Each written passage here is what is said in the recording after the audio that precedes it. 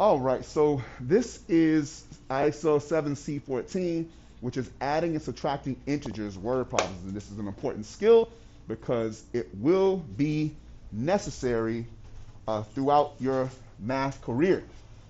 So in this skill, what you're going to have to do is read the problem, identify what's happening, set up your situation, draw it out, and make sure that what you draw fits the scenario, and then you'll be able to do the math from there. So let's get moving.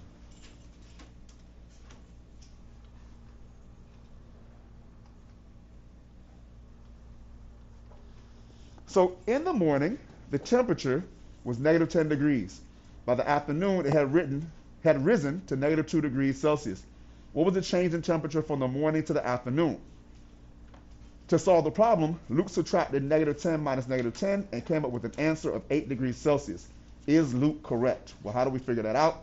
Well, we would just set up our own problem. So we know that we're starting at negative 10 degrees. So what I'm going to do is draw a number line since this temperature is going up and down. I know I'm going to start below 0 because it's negative 10 degrees. So here's minus 10. It had risen to negative 2. So I know this is negative 2. If this is 0, the first thing I'm going to do is go down to negative 10. So my first line, since it was at negative 10, I draw a number line going to negative 10. And I put a negative 10 here. Then it says it had risen to negative 2. So if it has risen to negative 2, then what I'm going to do is show a line that rises up to about negative 2, which should be about here.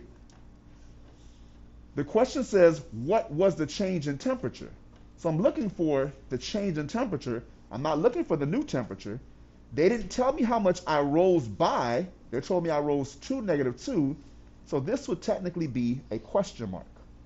So if that's going to be a question mark, and they ask me how would I solve it, well, then I would think about this as follows.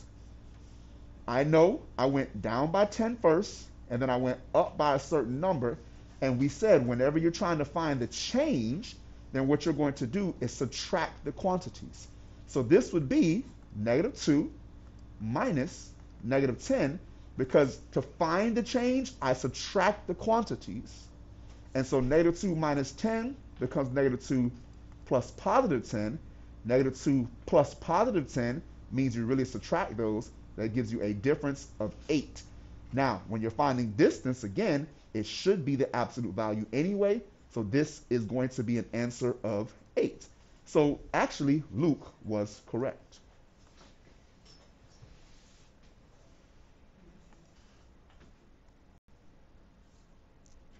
New Orleans is 2 meters below sea level. Baton Rouge is 17 meters above sea level. How much higher is Baton Rouge than New Orleans? So they asked me how much higher. So if they say how much, that again means I'm finding the distance or the difference, which means that this is definitely going to be subtraction to figure this out. But again, to draw my number line to make sure it makes sense, if here is 0, New Orleans is 2 meters below sea level. So that would mean come down here. Here's negative 2. That means from 0 to negative 2. Here's the minus 2. Baton Rouge is 17 meters above sea level. So from 0, I'm going up to 17, which would be about here. There's my plus 17. 17 meters above means plus 17. 2 meters below means minus 2. So it says how much higher. So really all they're asking me for is the distance from Baton Rouge all the way down to New Orleans. So if I think about this, again, because they're asking how much higher, we know that that's subtraction. So the answer to this question is 17 minus negative 2, which would just be 17 plus positive 2, because they keep change, which should be 19. Why does that make sense according to the diagram? Well, because if I thought about it, if this is sea level right here, if from Baton Rouge back to sea level was 17, and from sea level down to New Orleans was 2, the total distance would be 17 plus 2, which again should be 19. So to solve this problem, Tess subtracted 2 minus 17 and came up with negative 15.